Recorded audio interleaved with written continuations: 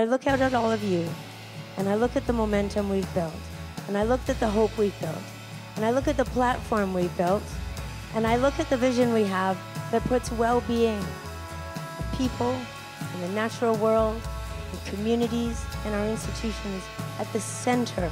And I think it's time. It's time for a new vision for BC. We need to have a political vision that looks past 4 years, that recognizes that we have this huge responsibility. And I know, having campaigned with love in our hearts, we are going to change this province again for the better. Thank you.